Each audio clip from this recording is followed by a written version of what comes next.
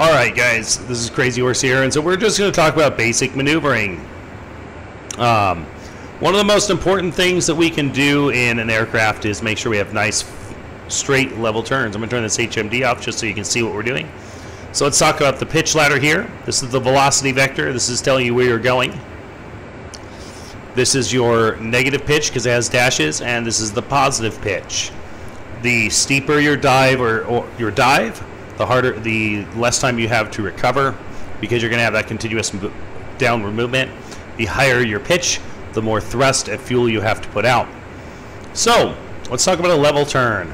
Level turns are extremely important for being able to conduct carrier landings and everything else. We go ahead and level our throttles out here. There we go. We're just going to make a nice level left-hand turn. And as you see, I'm just keeping the velocity vector in the center there. And if you look at my stick, looking down there, you can see I'm just using slight back pressure to maintain that level turn.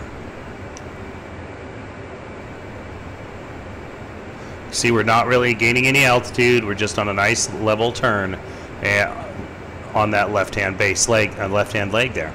So really easy to do. Not much going into this. Let's go ahead and level out. I like to uncage my HUD. That makes life a little bit easier. All right.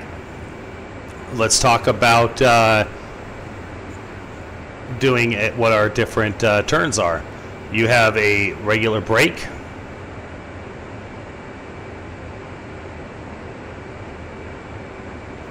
Or a regular turn.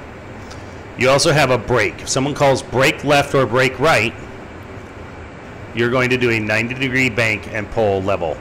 But if you think you're about to have a collision, you always brake to the right. Every pilot should be braking to the right. So let's talk about that, and let's go ahead and show it. We're going to go ahead and speed up a little bit because we're going to need some speed for this maneuver.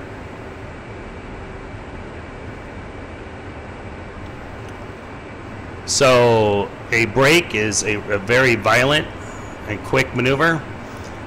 Brake right. So we're just going to turn. You can see I'm going almost full 90. There we go. I'm using my stick to get back up there so I'm not losing too much altitude. I have to maintain that back pressure on the stick. And so very violent, very fast turn. In a full circle, you can see we're doing about 3.6 Gs. And now we're going to roll back out.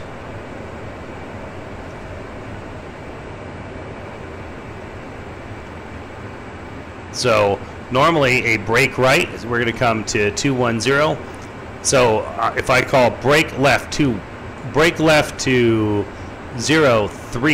I'm just going to roll. I'm going to do a hard brake, get back down so that level turn. And then I'm going to roll out. Stabilize. And there we go. These are basic maneuvers that every pilot should know and be able to do. But that flat level turn is going to be really important here shortly.